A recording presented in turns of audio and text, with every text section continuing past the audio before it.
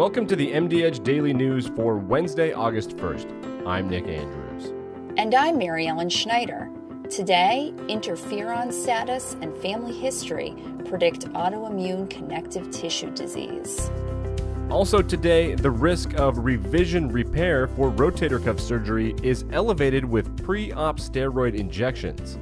And later, CMS will resume risk adjustment payments. But our top story today comes from the annual meeting of the American Headache Society. Successful Phase 3 data for new headache medications are finally reining in after a lengthy drought.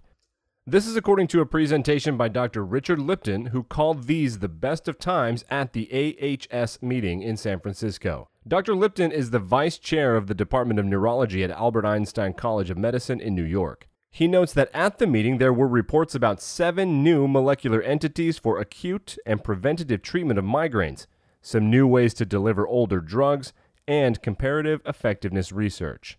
According to researchers, the novel agents in question share what appears to be better safety and tolerability than current market leaders topiramate and triptans. The advancements include rimegepant, ubrogepant, and lasmiditan. For rimegepant, more than 2,100 patients with episodic migraine orally self-administered either 75 milligrams of rimegepant or placebo whenever their headache pain reached moderate or severe intensity in trials named Study 301 and Study 302. Dr. Lipton reports that nearly 20% of patients in Study 302 were pain-free 2 hours after the dose, compared with about 12% of patients in the placebo arm, and more than 37% of patients were free from photophobia, compared with about 25% of patients in the placebo arm. Ubrogepant is an oral CGRP receptor agonist that was studied in the Phase 3 ACHIEVE-2 trial. In ACHIEVE-2, a significantly higher percentage of patients who took ubrogepant were pain-free as well as free from the most bothersome symptoms at 2 hours compared with placebo. Lasmiditan is a novel oral serotonin receptor agonist that penetrates the CNS and selectively targets the 5-HT1F receptor. In the Samurai and Spartan trials, lasmiditan also appeared to show significant benefit with regard to both pain and freedom from the most bothersome symptom at 2 hours. You can find more data and analysis of the studies by clicking the link in the description.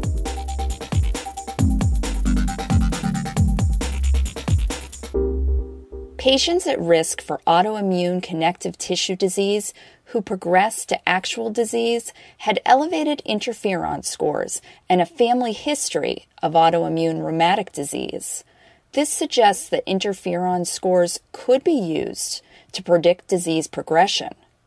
This is according to results from a prospective observational study published in Annals of the Rheumatic Diseases.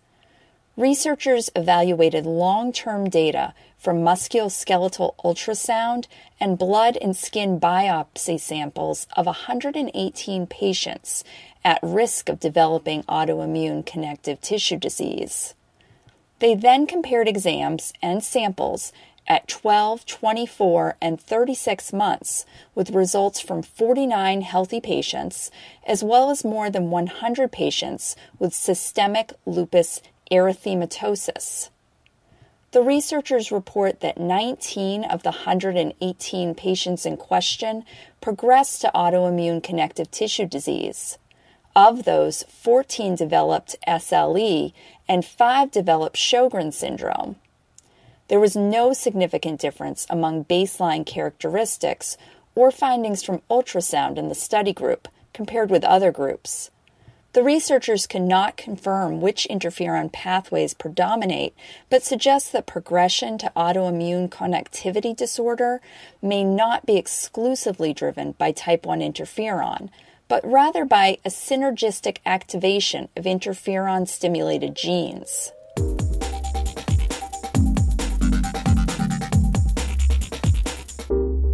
Patients who received a corticosteroid injection within 6 months before rotator cuff repair are more likely to undergo a revision surgery in the 3 years that follow. This is according to the results of a large database study presented at the annual meeting of the American Orthopedic Society of Sports Medicine in San Diego. In the study, researchers reviewed market scans claims data between 2010 and 2014 and identified nearly 5,000 patients who underwent surgery to repair a rotator cuff tear. They report that nearly 400 patients required revision repair within the following 3 years. Patients who needed a revision were older and more likely to be smokers. These patients were also significantly more likely to have received any injection prior to surgery. The risk for revision surgery was highest in patients who received the injection between 3 and 6 months before surgery, but the risk was also elevated for those who received injection 6 to 12 months prior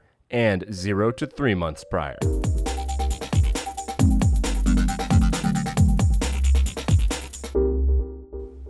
And finally today, the Centers for Medicare and Medicaid Services has resumed the Risk Adjustment Payment Program from calendar year 2017.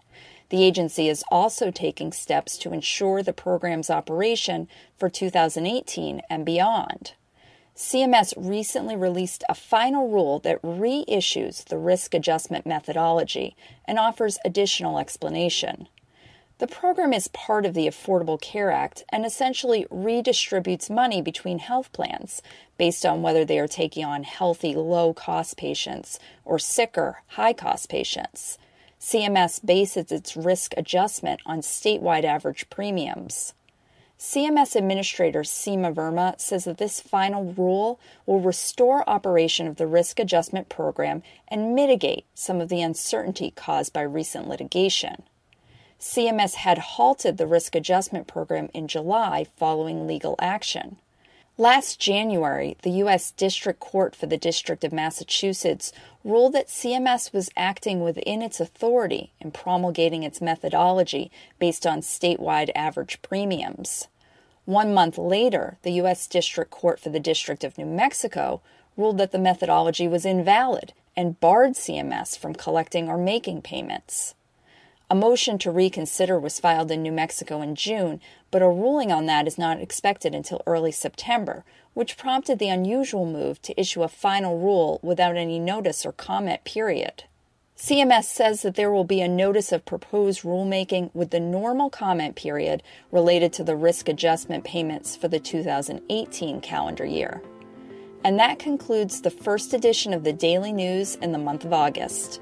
You can find more on these stories, including further data on novel headache medications and the new CMS rule, by clicking the links in the description.